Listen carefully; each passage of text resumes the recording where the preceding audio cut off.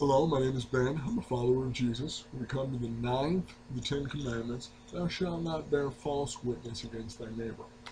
Now, we've had that simplified to lying, and lying is bad. But what it says is false witness against thy neighbor.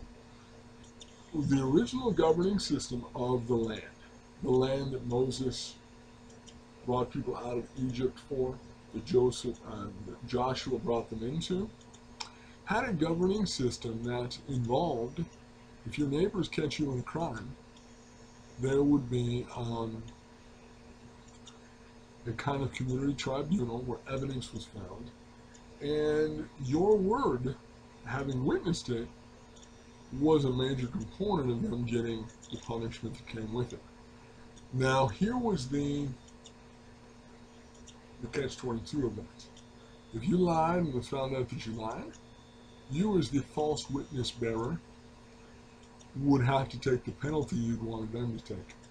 So if you falsely accuse someone of murder, when you're caught making that false accusation, you will take the penalty for murder. That seems so fair now, doesn't it? You know, the free way in which we accuse one another and slander one another within our society, especially now that we have an internet enabling anonymity as we destroy each other's reputations.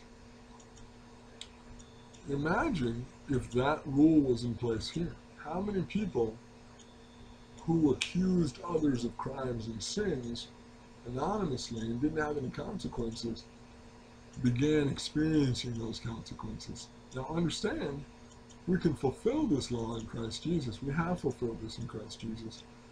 But this heart is still God's heart. God still hates false witness.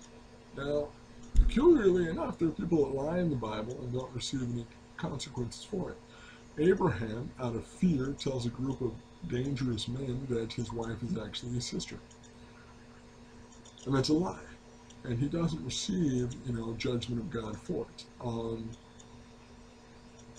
In part, that is because these 10 commandments are big deals. And bearing false witness against your neighbor has a lot to do with, I've used the power of my voice and my testimony to get bad things to happen. To bring about things that harm you physically, curtail your freedom, damage your reputation. That is one of the things God considers in that 10 commandments category. If they're all of similar grievance to God, now here's the 10 big ones, perhaps you might be describing. He's saying murder is in a similar category, the commandment category, as you told a lie about someone that got them in legal trouble. And in many cases, you potentially got them put to death. That is horrifying in the eyes of God. We in this society have come to love and admire liars and slanderers.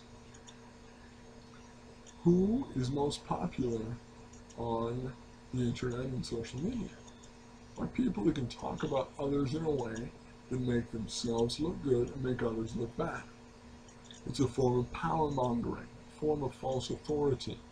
And we love to hear in our society bad things about each other. What sells in our media? The darkest, most twisted, most titillating things about famous people. Boy Scout helps grandmother across the street is not going to be front page news ever again in this country. Not that it ever was. But those kind of, here's an ordinary person doing godly things for godly reasons, is not something America's ever going to put at the forefront of news. It's going to be political dissent. It's going to be crime and murder. It's going to be the sexual sins and drug use of our society's royalty, which is celebrities. Understand that we've chosen to admire these things in this society. We call it news, we call it exciting, and this is the majority of what we hear if we plug our heads into the media, the social media, the internet, texting and tweeting 24/7.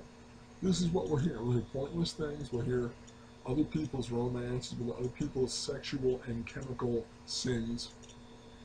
We'll hear about death and violence and sin. Our society loves false witness. Do not be deceived. Bad company corrupts good morals. See what I'm saying?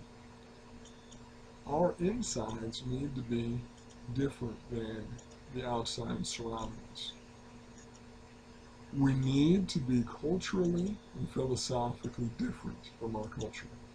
If we absorb it and imitate and become just like the people around us, and sadly that is our tendency, we will love false witness. We will love the entertainment and excitement and goosebumps that it creates, the titillation. We will desire it. And therein is the spirit of false witness. Because I love it, I admire people that do it, and I'm tempted to do it myself because of all the social advantages, all the power that is available if I do so. Understand this is not a path for Christians. We cannot use our words to slander others. And even if our society rewards us for it, know that God is grieved. Know that it is sin to be entertained by slander. It is sin to fantasize lying about others in order to gain advantage and reduce their advantage or quality of life or anything.